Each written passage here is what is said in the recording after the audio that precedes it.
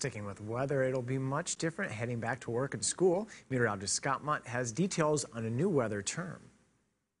There's snow in the forecast for Sunday evening into Monday morning, and that may cause a new snow warning to come into effect.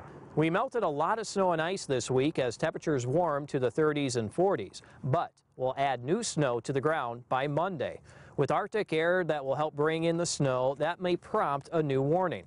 Be familiar with a snow squall warning. Snow squalls are quick-moving, sudden whiteout conditions that can produce icy roads very quickly.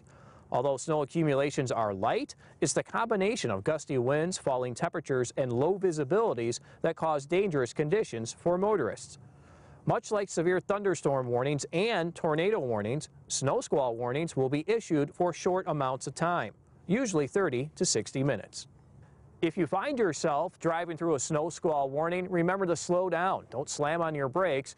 Give yourself some extra distance between you and the car ahead of you. And remember to turn on your headlights. For KELOLAND Weather, I'm meteorologist Scott Munt.